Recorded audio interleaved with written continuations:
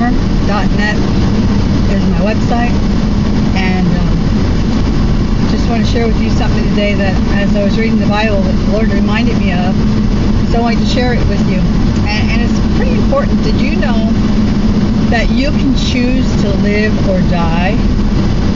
It's not God's sovereignty that decides when you live or die. When God created us, He created us to live forever. So if we're not, people aren't living forever because they don't know that it's their choice.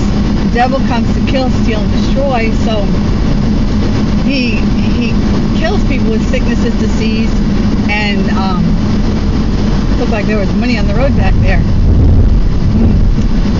He kills people with sicknesses and disease, and they could have a long life. We are supposed to choose to live or die.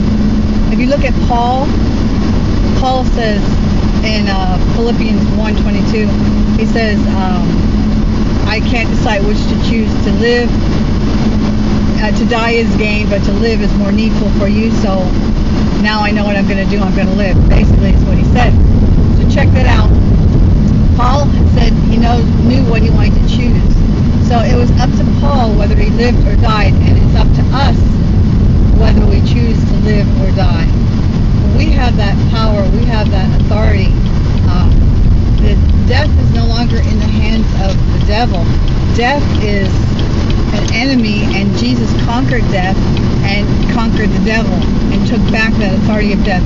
Now the devil makes us die by using sickness, disease, and accidents and causing those things because of the fall of man. But that's not God's will, and we have to resist the devil. We have to resist what he puts in front of us to kill, steal, and destroy from us. So I hope that helps. I hope you learn to stand up and fight. You learn what your rights are, who you are in Christ, and what God did for you, and that you have the right to choose life or death. Also in Deuteronomy it says, today I put before you blessing and cursing and life and death. Choose life. So it's up to you. My name is Bremer.net.